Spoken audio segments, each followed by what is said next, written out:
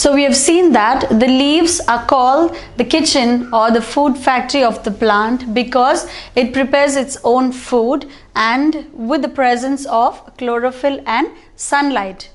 If you take notice, each tree or plant is unique and they have different leaves and leaves of different shapes and sizes.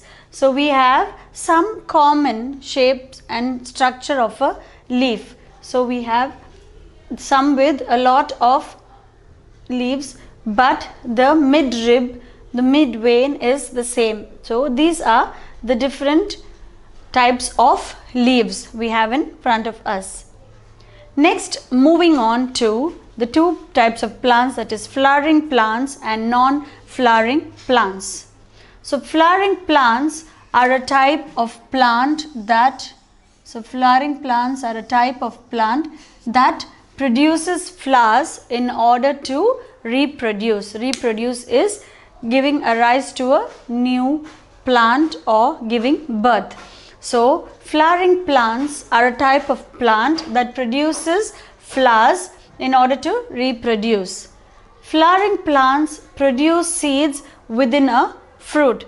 For example, if you take a mango, so when you eat a mango, you find a seed inside the fruit and you take that seed and you plant it in the ground, a new sapling comes out. So a new tree starts growing.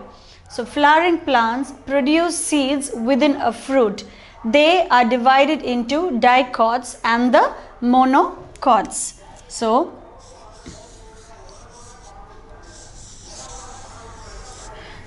flowering plants produce seeds within a fruit.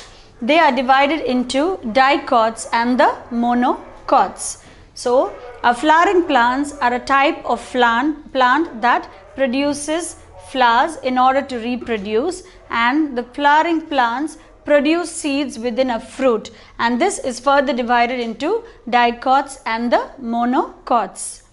The next is your non-flowering plants. So by the name itself we can come to a conclusion, that is flowering plants produces flowers and non-flowering plants do not produce flowers. So non-flowering plants are those that do not even produce flowers, that do not ever produce flowers. So as I've said, we can come to a conclusion only by reading the name.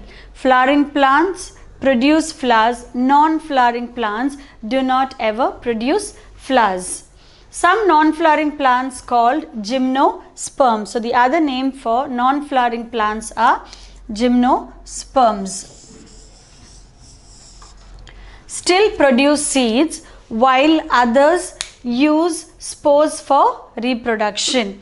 So there are certain group of non-flowering plants called gymnosperms that produce seeds while others use spores for reproduction. As we've seen in flowering plants produce seeds within a fruit.